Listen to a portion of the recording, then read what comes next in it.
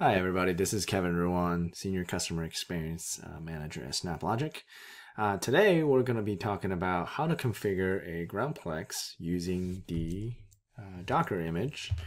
And this video does require some technical knowledge around Docker, but I'll walk you through it. And if you are already familiar with configuring Groundplex, this video should look very familiar to you. Otherwise, stay tuned and we'll go through this step by step.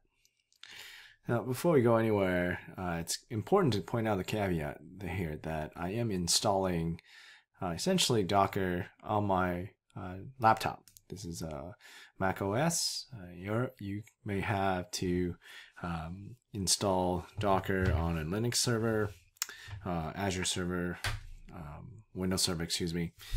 But the steps that I'm going to show you are very similar to each other. So the very first thing we need to do is actually download Docker, be it on Windows or Linux. If you go into the Docker website and click on Get Started, you should be able to actually go ahead and start downloading the Docker desktop application, either for the Mac or Windows. If you have a Linux distribution, you might have to do a little bit different, just a little bit of different step in order to retrieve Docker. There are explanations and documentations out there that allows you to install it on CentOS, Ubuntu, or Arch Linux, for example. Okay, so I already have my Docker installed, but I'll just go through the download process just to show you how quickly it is that you can actually get this started. If you go here, and it's going to say, hey, get the Docker Community Edition for Mac, and it's going to ask you to log in to do it. It's all for good reasons. So just go ahead and log in, and then get Docker. And it should still download. I'm going to stop mine. And the download process takes pretty quick, a couple of minutes on a good internet connection. And then after you go through the installation process, you will get this runtime on the top right hand side. All right. So another way to validate that you have Docker is if you go to your terminal and hit Docker, you should get this list of commands that are available for Docker, and then you should be ready to go. The next thing you need to do is to navigate to the Groundplex Dockerized container documentation page. I simply Google this, or I am going to actually also paste this in the video notes. Here you'll actually get the commands for downloading the latest Snaplex that you can leverage to create your Groundplex. And it is already in the Docker repository, so all you got to do is run the Docker pull snaplogic / what is it / snaplogic :latest. I can never get that one right. But anyway, once you've downloaded and you go into your Docker image, you should be able to see this entry. The other one, the other entry I have here is simply something I've created before, but you should expect to see the repository called snaplogic / snaplex, and then the tag will be latest. Okay, so another thing that's very important after you download this is actually go into your organization and make sure you're an admin, otherwise you won't be able to do this step. And navigate to the manager here. And I'm actually logged into my demo org. In our demo org, we have every folder organized by individual SCs. And I have my own project folder here as well. And if I navigate to my own project folder and navigate to the Snaplexes tab, I can see the Groundplexes that I've created here that's specific to my project called Kevin Ruan. And for our purpose today, we'll be creating another Snaplex in my own project folder, so in the Kevin Ruan project folder. And now, if you do this in the project space, you can do that. Then you'll be creating a Groundplex for the entire organization. So to create a project, a Snaplex, in this case, I just click on the plus sign here, select the type, select the name, I'm going to call it, okay, you run Groundplex dash demo. Naming convention is entirely up to you. The location has to be Sidekick. It's just a legacy naming convention that represents Groundplex. And then the environment here needs to be a unique name. So it could be demo or dev, but it has to be unique. So that whatever naming convention you pick shouldn't have existed already in the organization. So I'm just going to do something like this, demo-or-kruan. I'm sure that one doesn't exist yet. You can also populate an email address for notifications. So if your Groundplex decides to ill behave, and you'll get an email about that. But I'm not going to populate that here. You can leave the rest of these settings default unless you do have specific proxying needs or specific firewall restrictions that prevent you from leveraging these this port 8090. So once you're ready, you just click on create. You'll see the spinner going, and once the reference, in this case, the Snaplex is created, you'll get this download link. Okay, so since we're actually dealing with Docker, you don't have to download any of these installation packages. We'll talk about how to leverage these in a separate video where we're going to be actually creating configuring a Groundplex without Docker. Okay, but you do need this configuration file. So just go ahead and download it. Hit this download button right here, and just take a note of the location here. You're gonna need that for the for when you launch the Docker image. Okay, so cool. Once it's downloaded, let's close that up. Sorry. And then navigate to your terminal again. Now, the next steps are quite unique. I'm going to launch Visual Studio Code, and I'm going to grab a particular line of code out and paste that here.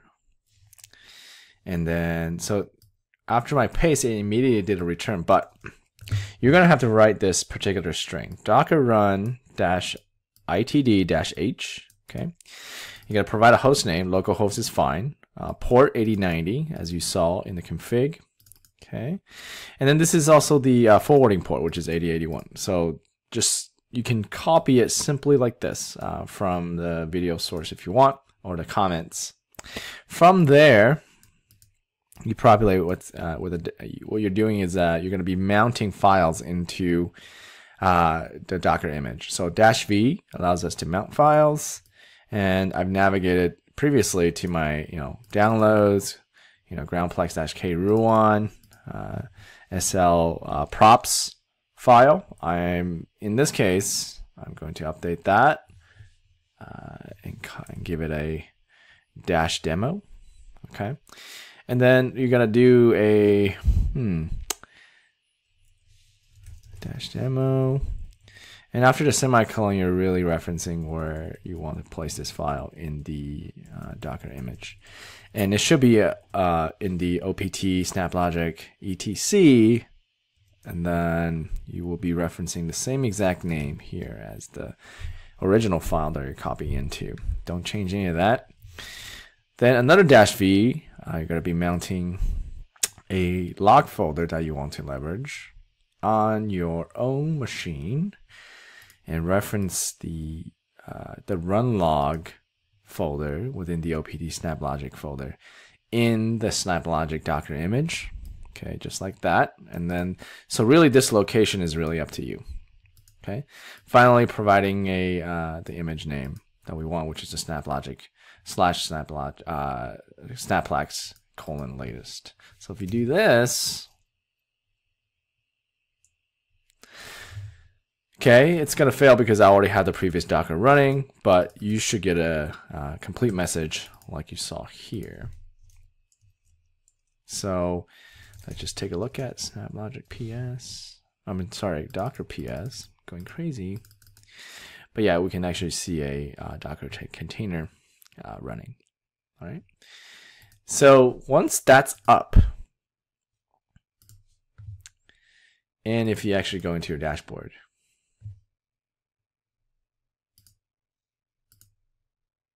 okay, you should be able to see your Groundplex booting up, right? So right now, we're still seeing this little stop button. What happens is whenever your Groundplex is initiated, it will ping the control plane, which is this multi-tenant environment, to say that, to basically say, hey, I'm alive. Let me know. I'll let you know whenever I get started, etc., etc. And you can actually see the last heartbeat check is around 238. Okay, and then pretty soon this should come back to life, and then you'll see a up arrow once the entire process is has been completed. Here you can see that the Groundplex is actually up.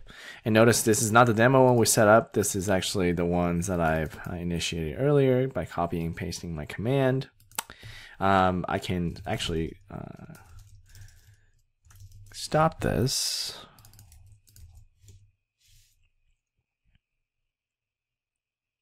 Okay, and then just up arrow to my other Docker Groundplex SL props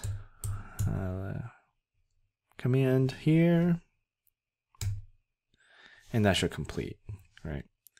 And let's see, in the dashboard right now, I don't think it's going to show up. It doesn't show up that fast, but once the Groundplex is able to establish communication with the Cloudplex, we should be able to see that Groundplex up and running in the dashboard. So give me a second.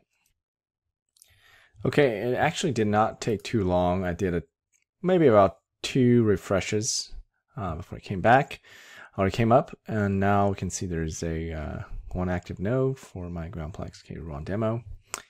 And if you go back here, I've actually went ahead and selected it under my dropdown, and this particular pipeline happens to be in my project folder, so that's why I was able to select it, and I hit the validate button, and the whole pipeline was able to validate properly. So I hope you enjoyed this video, and feel free to let me know if you have any questions configuring it. It's not too difficult to actually go through. For more information, you can always visit our website at www.snaplogic.com. Any feedback is welcome. We are always looking to improve. I'm always looking to make some videos on topics that you guys are interested in. So feel free to give me a ping. Thank you, and see you in the next video.